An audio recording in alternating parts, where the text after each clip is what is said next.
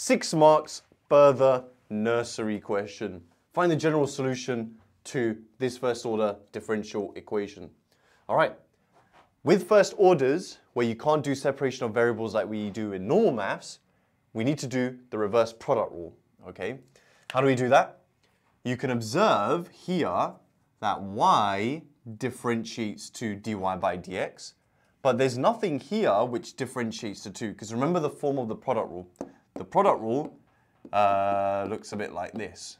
So you have some f dash, so you have two functions that multiply together, say fg, and you want to differentiate them. You differentiate the first term times the second, plus differentiate the second times the first. So you can see that this differentiates to this, and this differentiates to this, right? And that's the form we're kind of trying to imitate here, okay? So this y differentiates to this. It's kind of like this. That's my f. But I need to find something that differentiates to 2. But there's nothing, yeah? And so it's how do we manipulate this so that it does, okay? That's very simple. We have something known as the integrating factor. The integrating factor is always e to the integral of whatever the coefficient of y is, provided that there is no coefficient of dy by dx. In this case, it's 2 dx. And if you guys want me to prove this, let me know in the comment section. It's a very easy proof that this is the integrating factor anyway. Okay, so when we integrate this, the integral of 2 is just 2x. So we get e to the 2x, okay?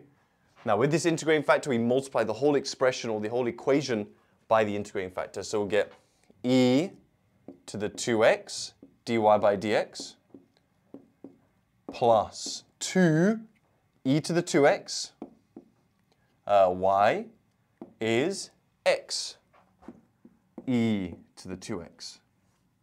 Now, does it work?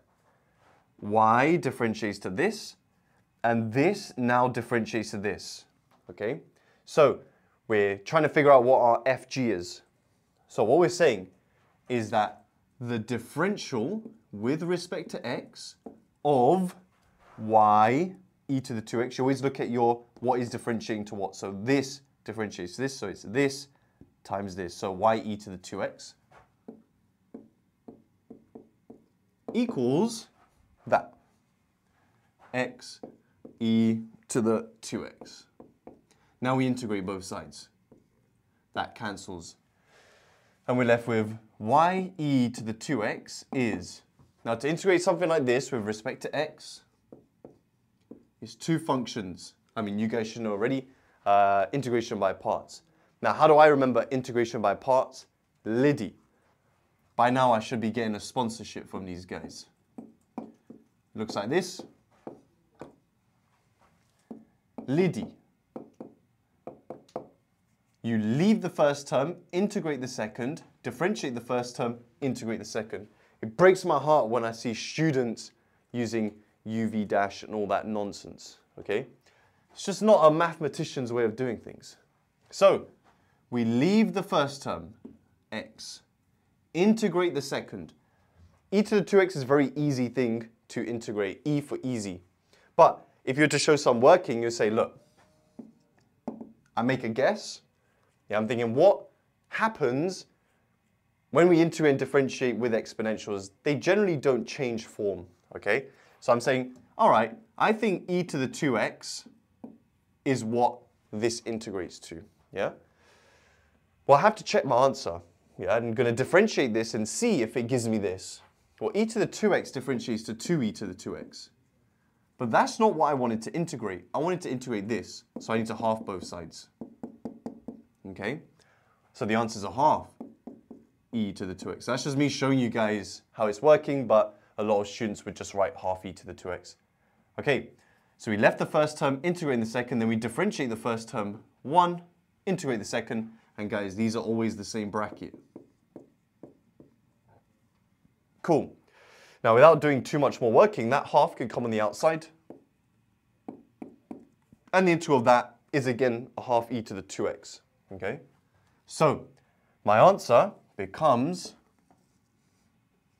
y e to the 2x is a half x e to the 2x minus, now remember that becomes a half e to the 2x, which times by a half becomes a quarter, e to the 2x plus c.